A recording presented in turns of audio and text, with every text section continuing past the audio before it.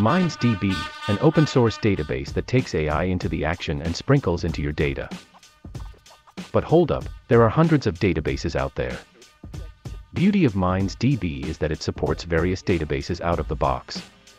Some databases, but not limited to, are MongoDB, MariaDB, PostgreSQL.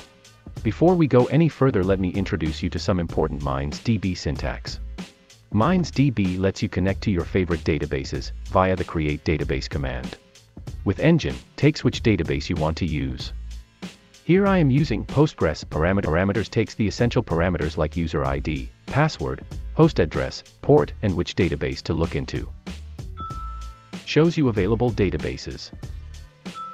Shows you all the metadata about the database. Now we get into some real deal. The things that makes MindsDB stand out from other databases are its predictor statements. This statement creates and predicts a machine learning model and uses it in your data. Here, create predictor lets you import a model, in this case, home rentals model. Then we are getting all the house rentals data here and predict using predict rental price. There are a bunch of other statements in the docs about the SQL API, let me briefly show you some. Create table. The create table statement creates a table and fills it with a sub-select query output. Syntax is what you see on the screen. There is also a view statement under create. There are other commands, like describe predictor, retrain, drop predictor, select, select from files and join. They work exactly like their name suggests. Describe predictor displays attributes of a predictor that you've made. Retrain, retrains your prediction model with a new set of data. Drop predictor deletes a model table. Select, grabs predictions from a model table. Select from file, selects data from file.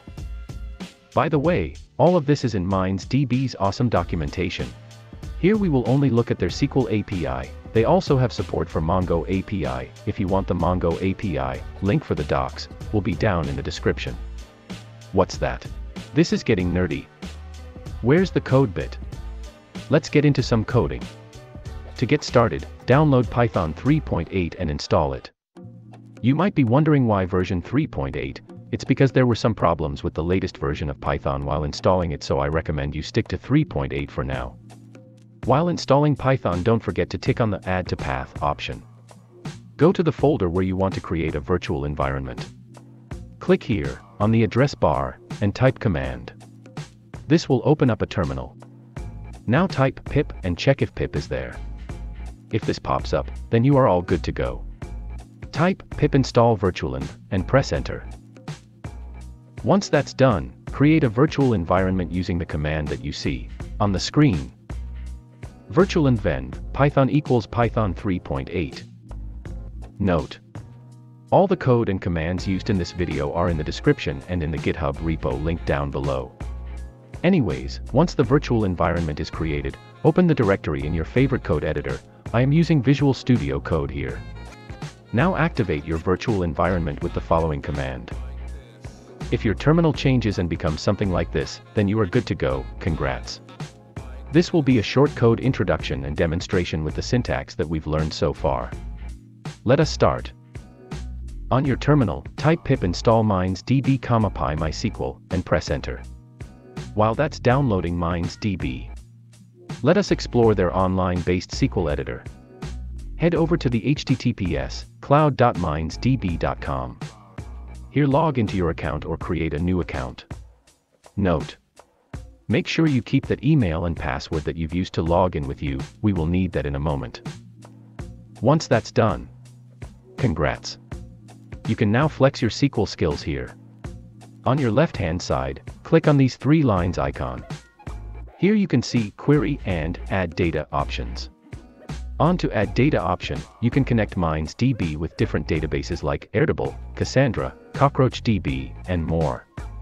Interesting thing is, you can upload your data in a CSV file in the Files section. Anyways, onto the Query tab. Use the following SQL query to create an example DB. To see data in your DB, type the following command. Next, train a model in the browser using the create predictor statement that we've discussed earlier. While your model is being prepared, you can check its status via the following query.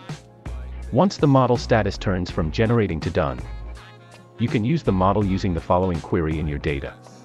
Congrats! Now you've learned how to use their online SQL editor. Now, let's head over to the Visual Studio Code. We've installed the MindsDB using pip.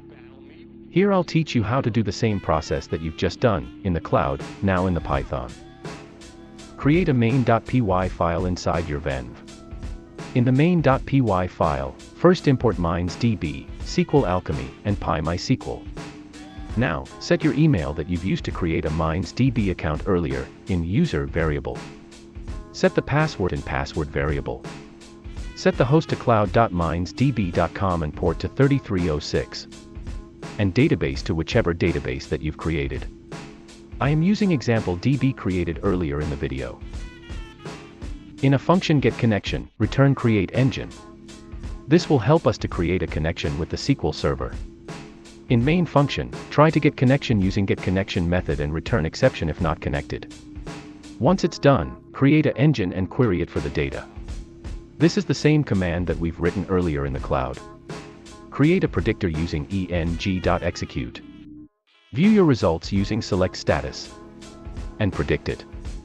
For batch predictions, use the following command. Congrats, now you are true master of MindsDB. If you like this video, click the like button and share some love. Anyways, bye.